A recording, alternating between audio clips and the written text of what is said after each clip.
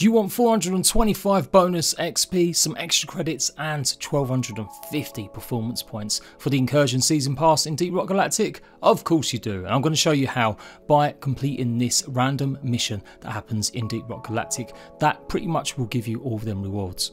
This involves bringing down a hackable pod, and you need to link that pod with this obelisk you see on the right hand side. This is all part of the Season 1 content that was added in November, so it's still pretty fresh, and I'm going to show you exactly what to do.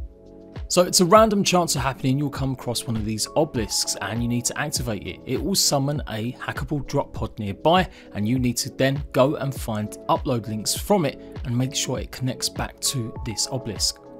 So once you cleared out any enemies, go up to the obelisk and hold and press the button, and that will cool down the hack pod. The hack pod will show up as a blue little square nearby, so dig through if you're unlucky if it's in another cave. It looks almost like an ammo pod, so be careful you don't just ignore it or assume it's some old one. These glowing canister nodes will spawn from it consistently, and you now need to connect it to that obelisk. It has to be in line of sight, so you don't have to put it on the floor. You can put it on cave walls or ceilings if you really want to make it a bit easier. There is a big green glow as well. It also has to be within that range of that circle, but it does have to be in line of sight of each one, and you basically build a path of them all the way through to that obelisk.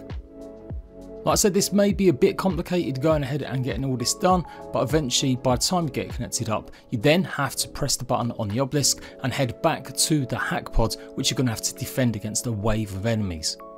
You can obviously see we've got the matrix green lines going and flowing all the way to it, and once that's done, head back to the hackable drop pod like I said.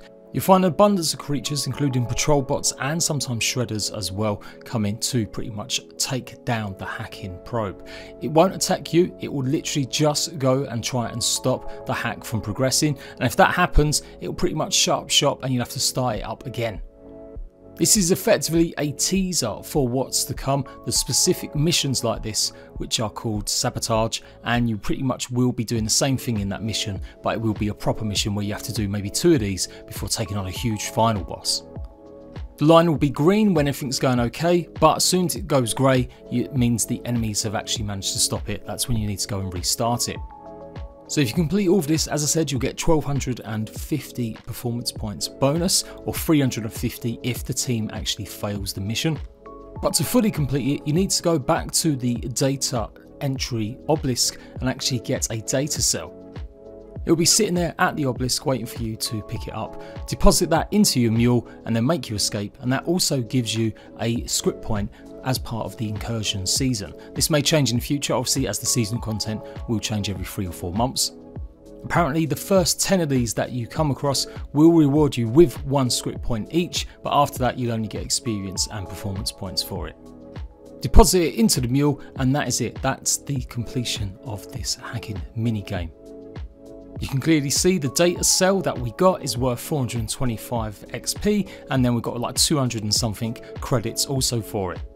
And as you can see, it does a massive boost to your actual season pass stuff that you'll definitely get a script. Like I said, more XP going towards it. Hope you found that useful. Go and check out the rest of my fresh 2022 Deep Rock Galactic guides, especially out for the PlayStation players playing it for the first time, and I'll see you right back later.